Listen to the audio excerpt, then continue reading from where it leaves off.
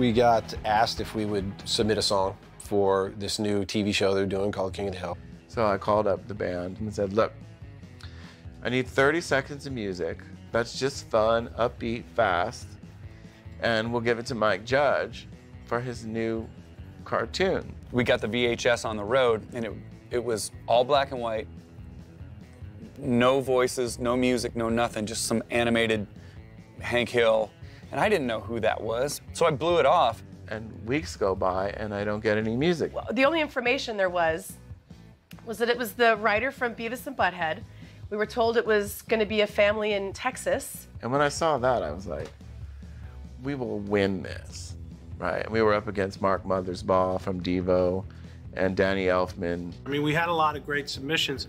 I think the problem that we were having early on was Greg Daniels had asked for lyrics.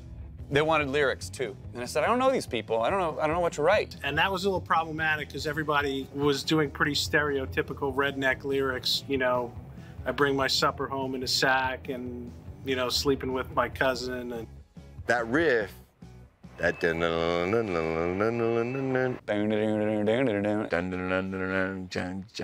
right? Raj had this little riff, and he had always had this riff, you know. He would just kind of be like one of his little things that he would play every time he would warm up or whatever. And I was like, you know, we should do something with that at some point. So finally we got our opportunity to use that riff. We were playing live, and I asked the crowd at the end of the show, I said, all right, we're about to submit this next song to Fox. We really need you to clap really loud at the end of it so we could get this job. It's going to be submitted for a new Fox TV show, Scream Like It's the Best Thing You Ever Heard. So he did that. We play, crowd freaks.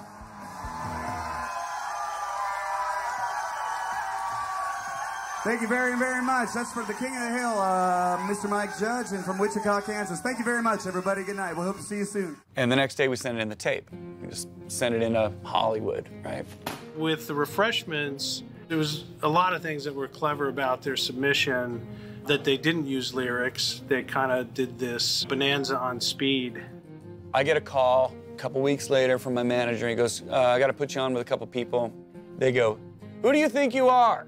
This is Hollywood. This is showbiz. We don't do things like this. You can't just tell a crowd to yell like it's a great thing and then we think it's a great thing. So I don't edit off the front end with Roger begging the audience to applaud and say they like it. And I just sent the full cassette. So my coaching the crowd to yell like it's the coolest thing ever was still on that tape, and they heard it. And then they called me up. And I was aghast. I didn't know what to say. After enough silence, I guess they let me off the burner, and they're like, we're kidding, man. We think it's great. Come to Hollywood, kid, and record the theme, and that's what we did. This triangle has this sound,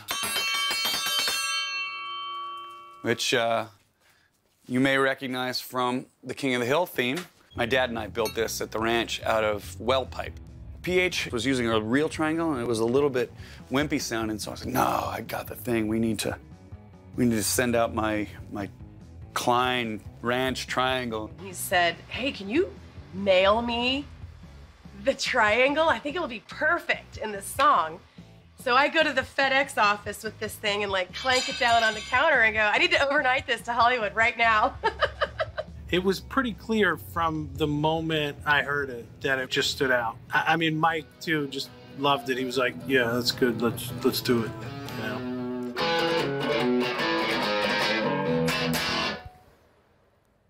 After the series was a hit and went into syndication, it pumped out a really decent amount of money, more than they made from their record deal and their publishing deal.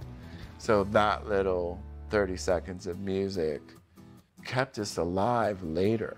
You know, when you're talking about the business side of things and being an independent band with Roger Clown and the Peacemakers, we put up our house to put out a new album. You know, we risk it all. We really, truly do have everything on the line. So it really helps to know in the back of your mind you got a little bit of mailbox money from King of the Hill to pay the bills with, you know, in case things don't go well.